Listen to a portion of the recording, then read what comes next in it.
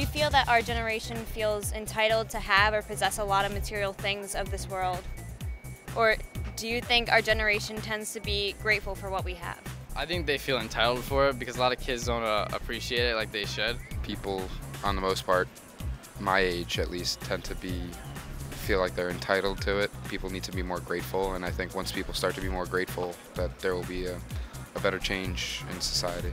There's some on both sides, I would say. If they work hard, they think it's theirs. They should have the right to own it or possess it, whatever it is. The majority feels very entitled to material or just a certain way of life because they haven't known any different. A lot of things that we do have nowadays, we don't earn it, and we're not as hardworking as other generations were.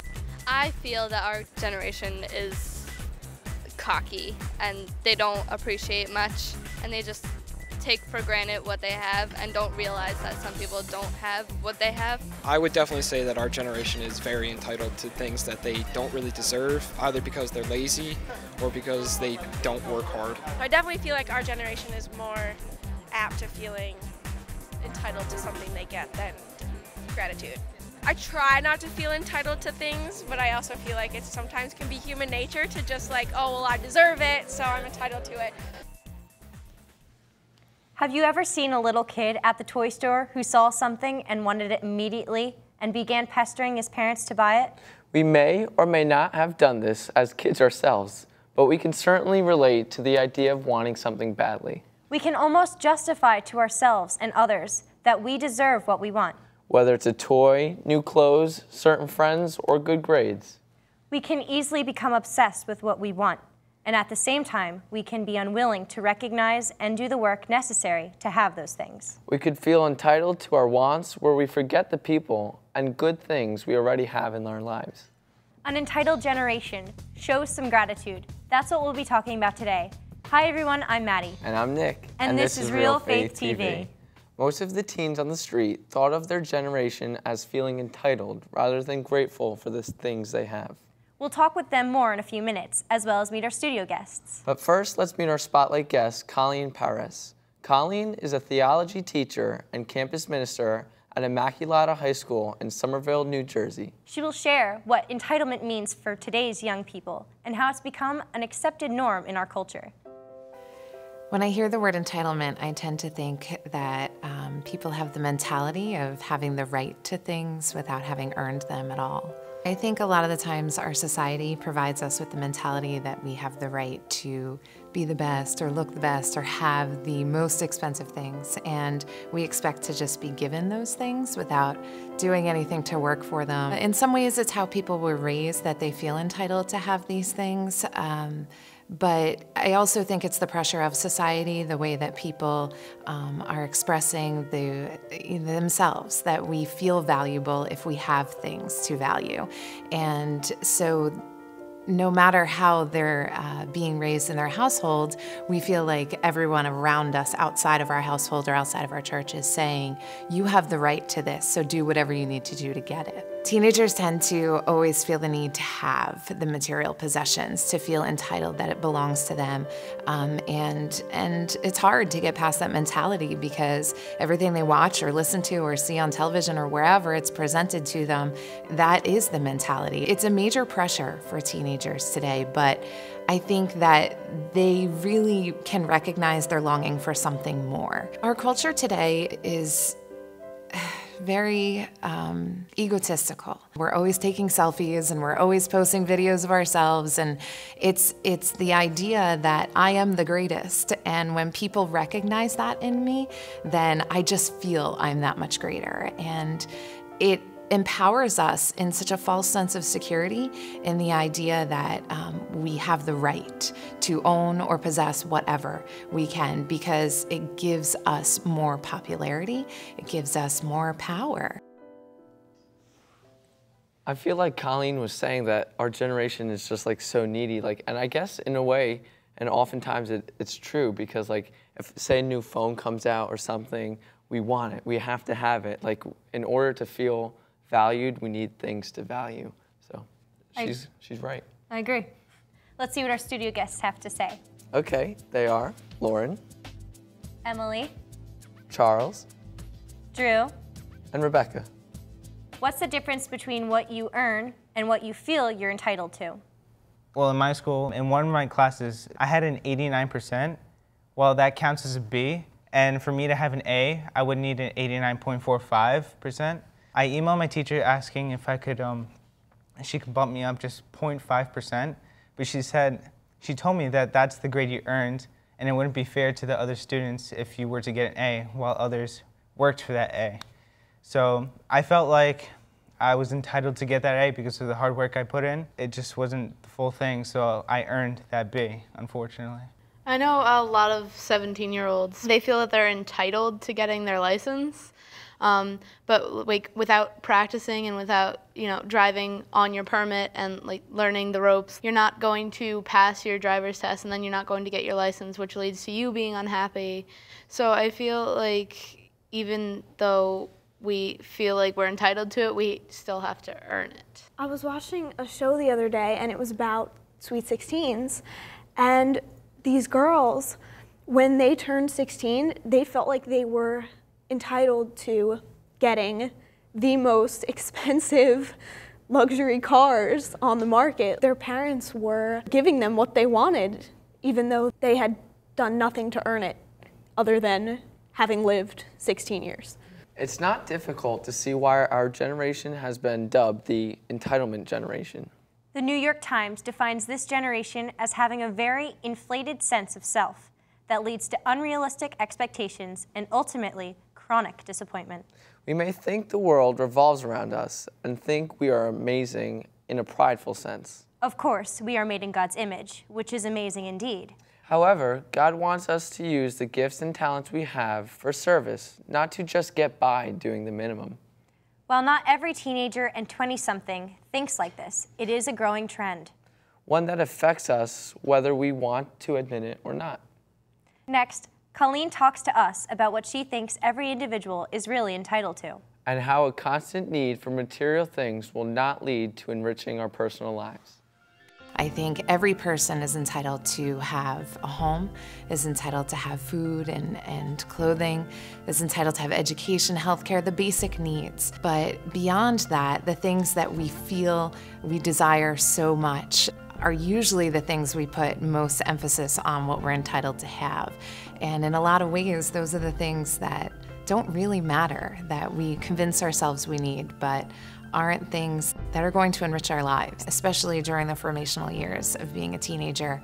We're constantly looking for a sense of identity and a sense of worth, and it's very easily filled by finding something in a store or something that's being advertised. But we all know that when we get that, we don't care about it, for a long period of time. It's on to the next. There's a real sense of value in waiting for something or saving up for something or holding out to get something, because then we begin to recognize or ask ourselves, is it worth it?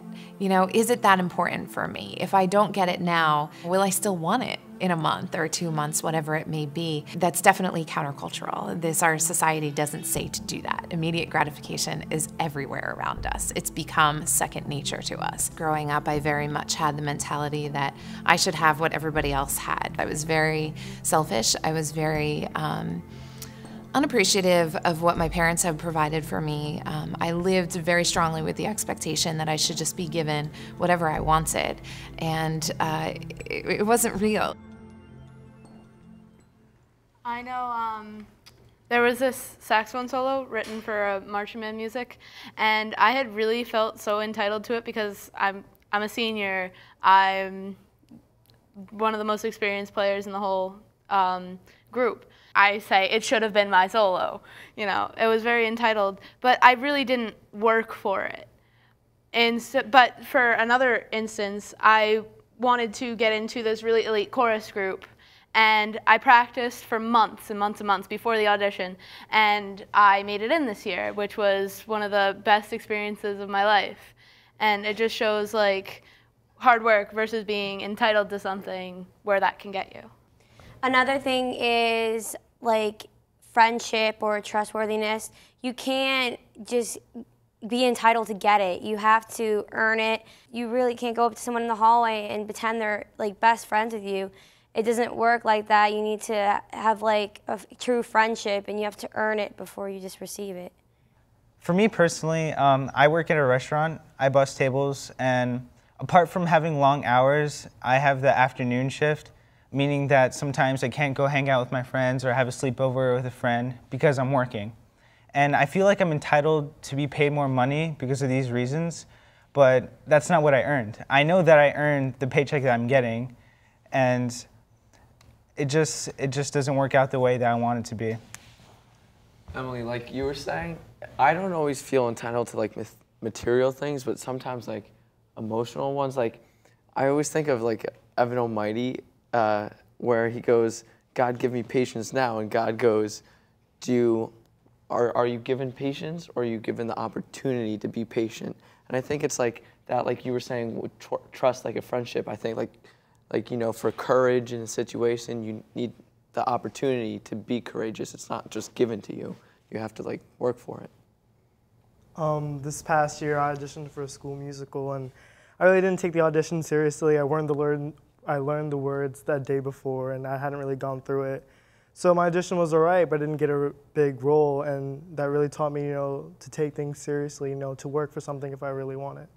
Gratitude directs us to ask God what He wants for our lives. Rather than focusing on what we don't have and experiencing anxiety and worry, gratitude helps us trust that God will provide for our true needs. Instead of being lazy towards work and school, gratitude helps us apply ourselves to the best of our ability, which, in turn, enables us to live out our vocation as a student and worker in the way God desires. Next, let's go back to the teens on the street, where we asked them what they were grateful for. Let's check it out. My friends and family. Family, my girlfriend, sports teams. Just being healthy and athletic. My house, my family, my great friends, my school. I'm grateful for staying safe during such hard times like the hurricane, or even just hard times economically and whatnot. Being healthy and being in a good school and home. My family, my friends, and I'm grateful to be in college. For being like at UW-Madison, I actually got like a full ride scholarship there, so I'm actually very grateful. For me, I'd have to say crew, because we get to come out here and spread God's word and just reach out to people, and I just noticed how I have a huge passion for that this summer. Definitely my life overall, being able to live on this earth. Ultimately, just like the sacrifice that Jesus made for us. I'm so thankful for His love and just caring for us, to have a relationship with us. I think that's so awesome, and I'm really grateful. I don't know where my life would be without God. One of the gifts I'm most grateful for from God is probably just like the gift of forgiveness, just because, I mean, there's things daily that I need to be forgiven for, and so I'm so grateful that He is a forgiving God and that He, you know, loves us and forgives us no matter what we do, as long as we ask for it. So I feel like that is probably the biggest thing I'm grateful for, and just His love in general. As the Catechism of the Catholic Church states, every joy and suffering, every event and need can become the matter for thanksgiving, which, sharing in that of Christ, should fill one's whole life. This is a radical perspective because this entitlement attitude rejects suffering and difficulty. But our faith embraces it because we follow Christ's example as He embraced suffering. It can actually be a relief to unite our struggles with Him rather than carry them all alone. Next, Colleen shares with us how we should never be discouraged or feel alone when we fail or lose. And how we need to recognize that the gifts that have been given to us can be easily taken away. Sometimes it's okay to fail, and it's okay to know that you're not great at doing that. That's what helps us feel like, you know, I need someone else, or I need help in this. And when we feel we're afraid to ask for help, we feel like we have to do it all on our own. And then we start to create this mindset in ourselves that we are able to do it all on our own. And that's not truth. I think holding stronger values in terms of following rules and setting rules and saying no is really where we need to begin for people to stop feeling so entitled. And hopefully then they'll understand that not everything comes so easily, and not everything comes your way even when you do work for it. Sometimes it's just about working hard and not the reward. It's very easy even for me to get caught up in a world where I believe that this is just what I've worked for. This is what I deserve. I try to remind myself that there are so many people in this world who are just as important as I am, that have maybe nothing of what I have or very little of what I have. And the more I can remember that, the more I recognize that I've done nothing to deserve my lifestyle. I've done nothing to deserve the love of my family. It's been gifted to me. And as that gift, it's my duty and my responsibility to express my gratitude, to be able to say thank you and to use that as a means of giving to those who are also in need of it. And even still today, I'm sure there are so many things that happen in my life that I forget to say thanks for, especially when we become so accustomed to something, whether it be our family or going to school or our friendships. We think that's normal. And so we don't really recognize what a gift it is until something challenges it or something may threaten its security in our lives. Even if you don't succeed in something that you're trying for, what do you learn? You learn from the experience, you learn what you did good and what you need to work on. I think it still builds up your character, and in a way it could motivate you to, in the future, to do great things. Right, and even it could motivate you to do something else. Like if you don't succeed, you say, all right, that's not for me, and try something else. Sometimes even if you try really hard and you think you don't succeed at what you were going for, there's often times when you'll find yourself in a place much better than where you actually wanted to be, and you find that that's what was supposed to happen.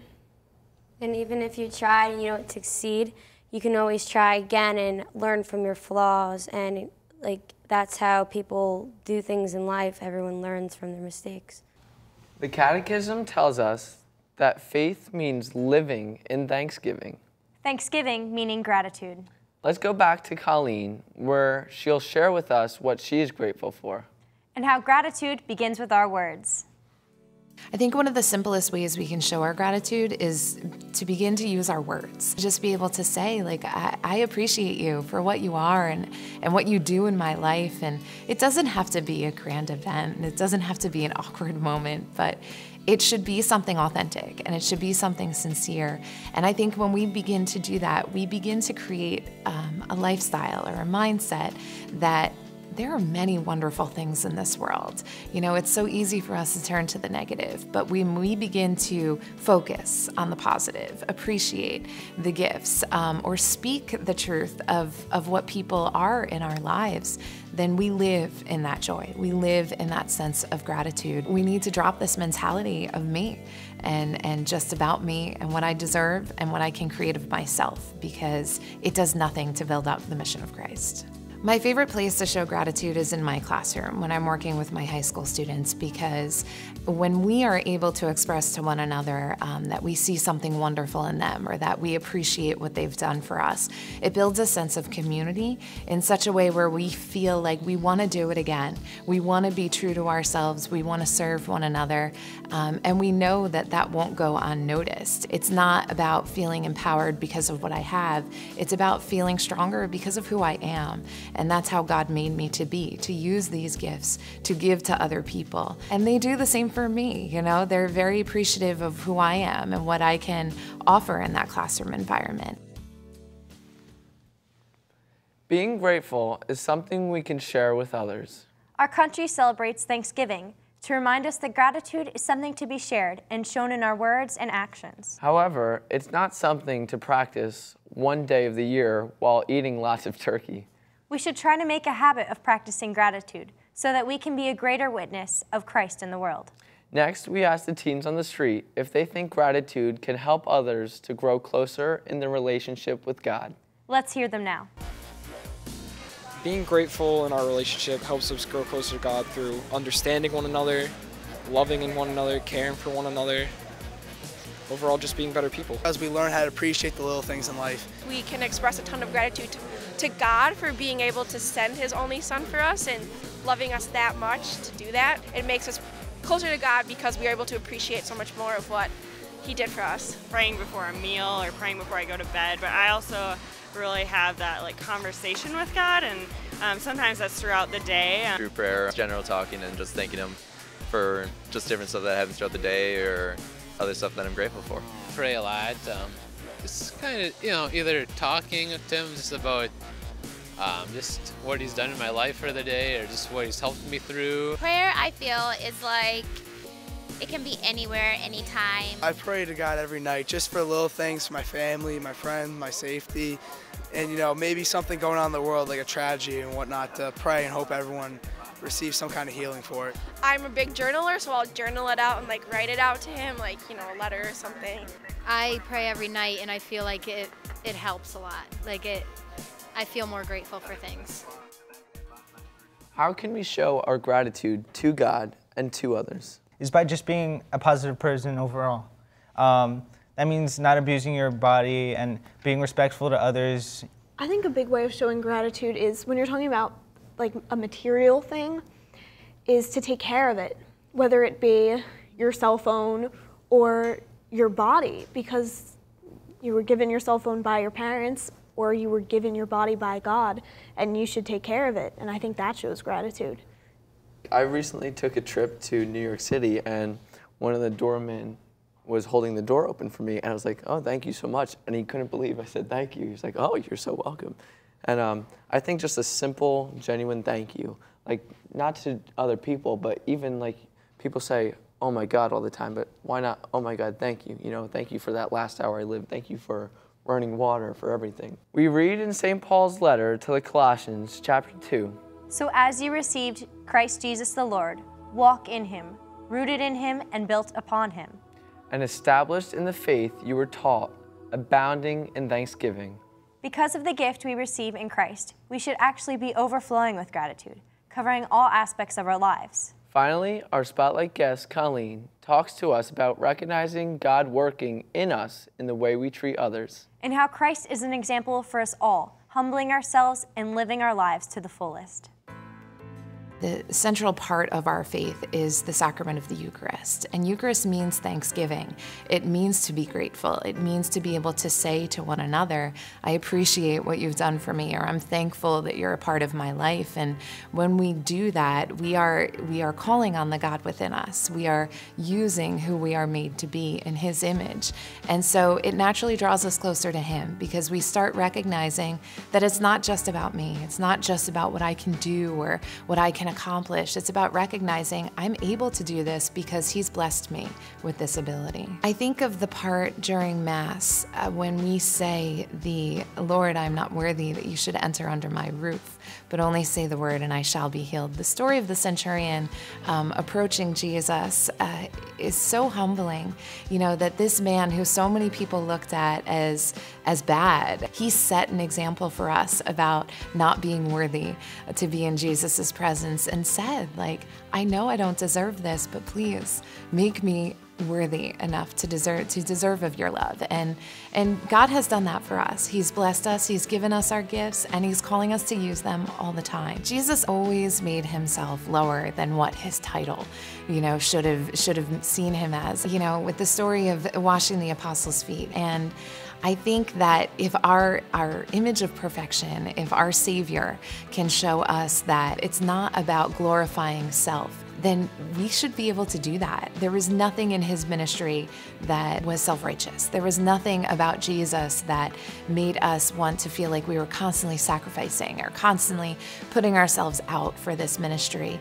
He said, I came so that you can have life and have it to the fullest. And having it to the fullest means living in the joy and the gratitude of what we're given.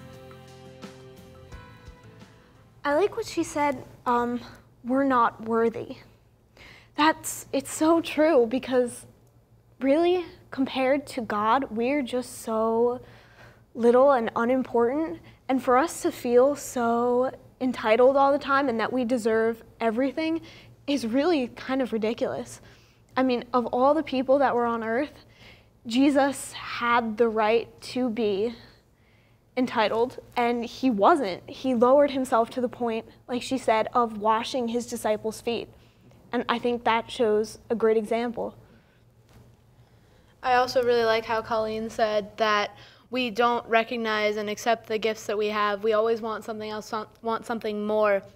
And we're all so talented. We all have these different quirks that make us individual and unique, and we need to embrace those instead of craving something that we're not. Another thing to think about is water. We always waste it, and we're not always thankful for having water. So, I mean, there's other places around the world that don't have it or that have dirty water, and we should be thankful that we have clean water. I know exactly what you're talking about. I just spent the last 2 weeks in Ghana, and we were given a trash can full of water to last 4 boys for like 3 to 4 days, and we had half a little bucket of water to shower, like our whole body. So when I look on my taking of an hour-long shower, I'm almost embarrassed to say that I guess I am part of this entitlement generation, because I was like living these 2 weeks of simplicity without electricity, without this, and then I come back right into it and take, like, I almost take running water for granted. When we say please and thank you, we show gratitude to others. When we keep a positive attitude and look on the bright side instead of complaining, we are offering gratitude to others. We show gratitude by listening attentively and being patient. We show gratitude by offering to help another person in need. Gratitude is first about our disposition towards God, but next is about showing that gratitude to those around us. With a grateful heart, we can combat the entitlement attitude and instead be servants of love and joy to those around us. In what ways are you being countercultural and showing your gratitude for all you've been given? We'd love to hear from you. Contact us at realfaithtv.com. Or share your thoughts with us on Twitter. And we'll leave you today with this from Colossians chapter 3. And let the peace of Christ control your hearts. The peace into which you are also called in one body. And be thankful. Thanks for watching. We'll see you next time on Real Faith TV. God bless.